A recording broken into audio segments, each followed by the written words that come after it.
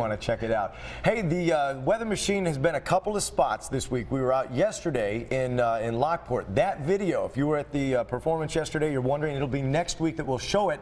Today we're going to show the one from Woodrow Wilson out in Cheektowaga, Sloan. Take a look at this. It took a while for us to get out there. Mother Nature grounding the weather machine for a number of days because of all that snow. They burned through all of their snow days already, and we gave a bunch of high fives, filled up a weather balloon, had a bunch of great volunteers. Dominic, Sierra, and friends helping us out there, and then the kids out there never know what's going to happen, and frankly, Laura, sometimes we don't know either. Yeah, it must have been very loud, right? Or are they just afraid it's going to be really loud? Well, they're not sure. Well, it's very loud when we fill it up, and they're afraid it's going to be a loud pop if it does explode. On occasion, we do lose them. Some parents in the crowd there, everybody got involved, and Hannah, we introduced her. Well, this was kind of the fun one because it was a chilly day, so we warmed her up. We talked about cloud and fog, and that's how we made this. It's a time lapse, by the way, and it takes about a minute to create a cloud inside the weather machine, which is kind of neat. And then we go out and put a cloud in their hands, and everybody wants a cloud in the hair. Right? I see that. Who doesn't want a cloud in their hair? It looks like fun.